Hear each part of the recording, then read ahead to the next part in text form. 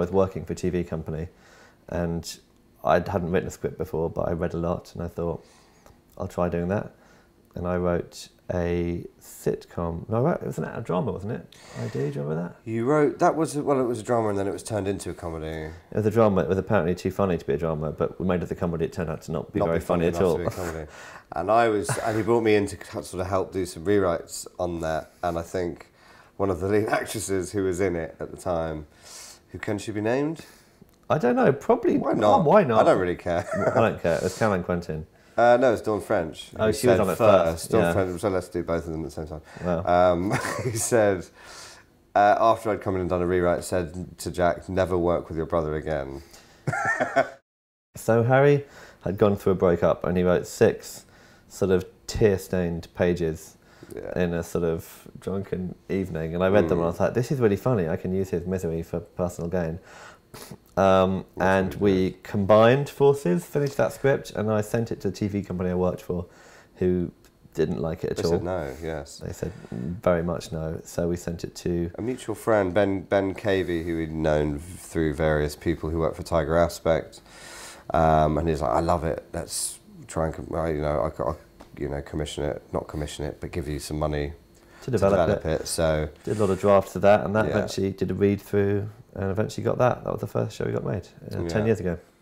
It did terribly. It did terribly. I really wish they hadn't made it. The people who turned it down in the first place were right. It was awful. No, the script was good. It was made badly. It was made badly. Yeah. The first show we wrote. So the first show we wrote together was Women's Empire. It was on BBC Two in 2006. And the first review, someone said, "This show is worse than dog shit." They did. That's not all he said. He also said, Harry and Jack Williams are the sons of BAFTA-winning writer Nigel Williams, and they've inherited none of his talent. So you go through that, and that's your initiation to this thing. And I was like 25 when all that was happening, and you do take it very personally, and it is quite damaging. I think with comedy especially, because it's people get very vitriolic when they don't like it. They really take against it and take against you and tell you you're not funny, which is not something you want to hear. It was quite brutal, but reaction aside, I think the worst thing about it was that we agreed with quite a lot of the criticism, and it wasn't, this is no one's fault, but it wasn't made the way we would have done it. And I think, if anything, having a failure does teach you that if you're going to write something, you better see it through and make sure there's a consistency about the vision, if that's the You learn a lot more from those shows that go terribly, and you go, oh, do you know what? We didn't have any communication with the director or with the actors, so that voice wasn't carried through in the whole of the crew, and that's one of there are lots of those little things that we sort of learned through the numerous failures.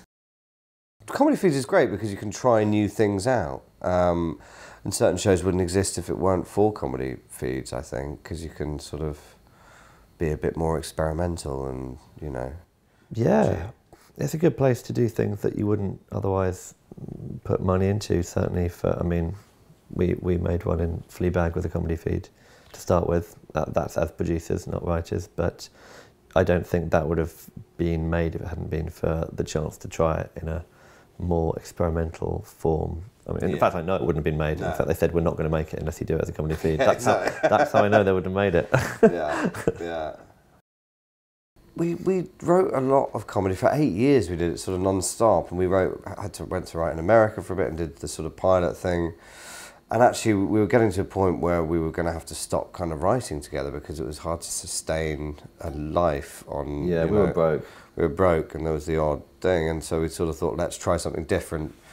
As well as producing, we're like, let's write a drama, let's stop writing the comedy and just maybe produce it. Because we watched drama, we suddenly realised at the time we were watching drama and talking about it, and thought, well, why don't we do that instead of banging our head against a brick wall trying to be funny when we're not. But the very first draft, because we'd come from comedy, we were quite sort of, we felt like teenagers, do you know what I mean? You feel a bit like you'd written your diary and you handed it to your agent and you're like, please don't show this to anyone if it's that embarrassing. Yeah, we went away for 2 weeks to France and just banged out this script and sent it to only our agent, just saying, please, this might be awful. Yeah, because you never know, really. It's you're putting yourself out there. You're not sure whether it's good or it's not good. So that was a spec script, was it? Yeah, that was the first. That was missing the first script, and that was pretty much the script that we shot, actually. Exactly like this. Exactly like this, facing in this position, facing this direction. Yeah. We do, mostly, yeah. We sit and we chat all of it through, and we talk about the characters and the world and the tone and all those things. And then we sort of plot it out and divide it up.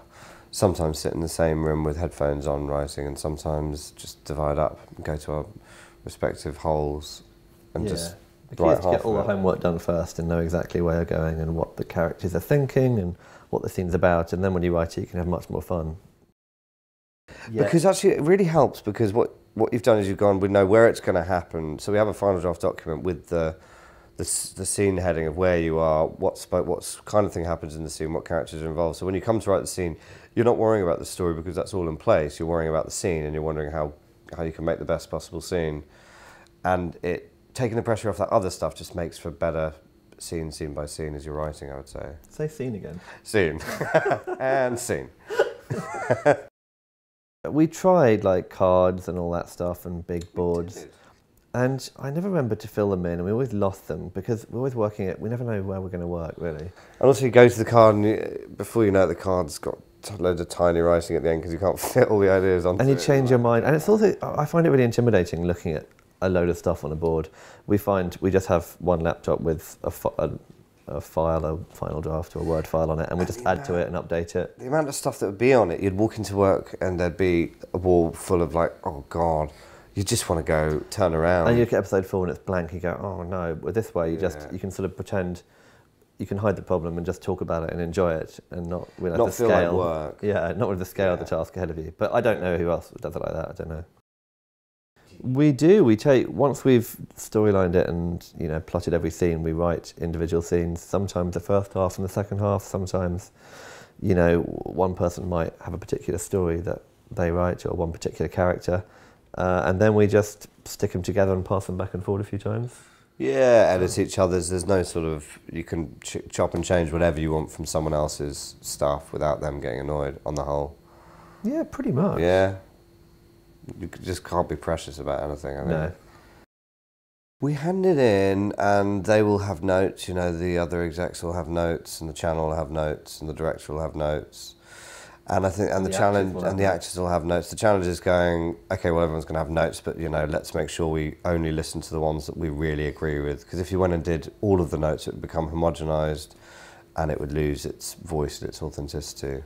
But if you don't do any of them, that's not great because you're not always right. No. The key is, as I said, to listen to what everyone has to say and go.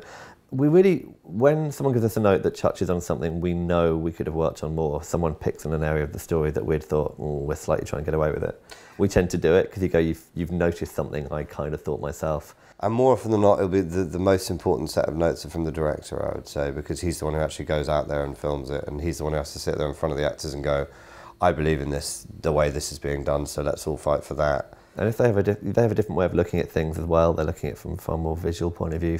They're trying to think where the character was in the scene before, and they're trying to think, how do I express what you've got here on screen? And even if you don't agree with them, you have to get on the same page with the director. Otherwise, you can write what you want, but it's not going to be what comes out. No.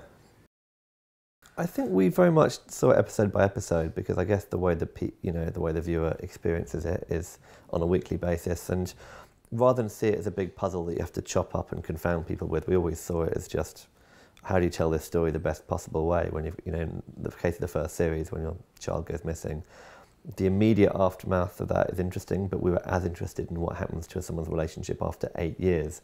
And the best way to show that is to see the difference, to see what it was like then and what it's like now. So it's having to do it at the same time, really, because it's a constant seesaw, because one kind of informs the other in the moment. And so you want them to reflect each other, not just to be bits of time that happen to be shoved together. And in fact, writing it, that was the biggest challenge, to try and make sure each timeline had a proper reason to be in that particular episode and couldn't sit anywhere else.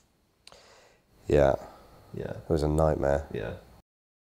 It really depends, because there are some so that can be like 4 weeks, and then there are some that are much quicker and just suggest themselves.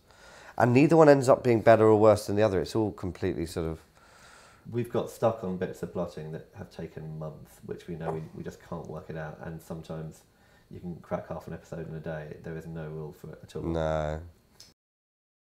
Yeah, well, for the first series, we did have Jimmy in mind, and for the second series, we actually had David and Keely in mind, so it was wonderful that we got them. It's good to have someone in mind, so it's just helpful when writing it. It's helpful for someone reading it to have an idea about how it might look. Yeah. We were just lucky enough to have the people we had in mind actually say yes and do it. Yeah. The answer is we haven't ruled it out, but we're not in a hurry. I think this one has gone well, and we were so worried that people wouldn't like it after the first one went down well. And the last thing we'd want to do is rush another one out because, hey, we can do another one. It would have to say something new and be a brand new thing and something new we wanted to say, and that might take a little while, probably. And maybe take some time off it, away from all of them, and do something else for a bit. But we love Julien Baptiste. Yeah, we love him. I'm sure we'll see him again in some form if we have the right idea. Exactly. That people don't know as much as maybe I thought that they did know. You know what I mean? You go in and you're sort of daunted by everyone. And I found it very difficult going into meetings around a table where everyone speaks loudly and they're very assured. You didn't speak in meetings. I didn't speak. I was terribly nervous, and actually I realised that... It was great. He didn't say anything. Yeah. But then you're like, actually all these people, they don't know any better than you. They get it wrong as much, if not more, and one mustn't be daunted by them. And there's a lot of egos and there's a lot of alpha sort of... People can be very sure they're right, and no one knows. No one's ever right. We're not right the whole time, not, you know. Not us, not the director, like a lot of the time. But when you're writing something, you just have an instinct about what you want to do, and you have to try and hold on to that and not let people get in the way of it. And you have to take notes on board and make it better, and take everything you can, and take all this help people offer you, because all they want to do is make it better. No one's trying to ruin it. But sometimes, however well-meaning someone is, even if they're convinced they're right, they're not, any more than you are. But at the end of the day, your name's on it, so you have to trust the reason you did it in the first place. Yes. My advice would be... writing no. It's really fun. It would be to write a spec, because that way you have ownership of it. You get to sell your vision of what the thing is, and no one can get in your way and give you the notes and sort of note you, and you have all the power at that moment. If you really think you want to write something and you have the idea for it, just prove that and take the time out and do that. Yeah, write a lot. That is. Write a lot. We always have. We've been writing for years. We don't stop. We've written script after script, and actually, Harry's right. Developing and talking about what an idea might be not only is it slightly pointless, but it's also not the fun bit. No, because you don't get to write a scene and see how the character might talk. With the spec you actually write, you don't go, yeah, this is going to be a wonderful show about zombies, and make a load of promises that you're not sure you can actually, be true to. Prove why it's a wonderful show about zombies, because that's fun to do, and as Harry says, we still do that ourselves. Yeah, write the spec and then send it to us. Yeah, send it to us. That's a good idea. Yeah. Actually, we've never had anything made that we've developed or that we've done from a treatment, because so many people sort of fiddle with this thing before it's even a thing. You haven't even written it, so you don't know what the tone is, so it's impossible to sort of relay that in a 3-4 page document. So even now we write specs for new shows we want to get made. We don't take any development money.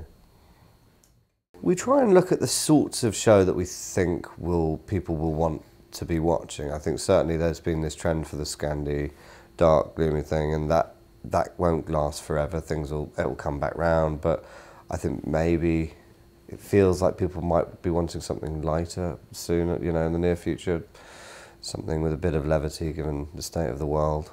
Yeah, I agree. I think there's been a lot of darkness, so something lighter feels like the way forward. And I also think there's a lot of TV on, and you've just got to try harder than ever to make it feel... To punch through the noise. Different. Yeah. Because there's so much to watch, you can't possibly watch it all. So how do you make it different? How do you do something that, okay, may have been seen before, but not in this form or not in this way? Or you just got to find ways of being really distinct, I think. Yeah. Well, weirdly, we sort of do compete. I mean, all the shows we've done or are doing have a US partner, and they're aired there, and they're up for the same. Missing was up for a Globe alongside Fargo, which I love as a show. So, because of the way TV is, stuff is instantly available there to them, and the UK show can be as much a US show as it is a UK one.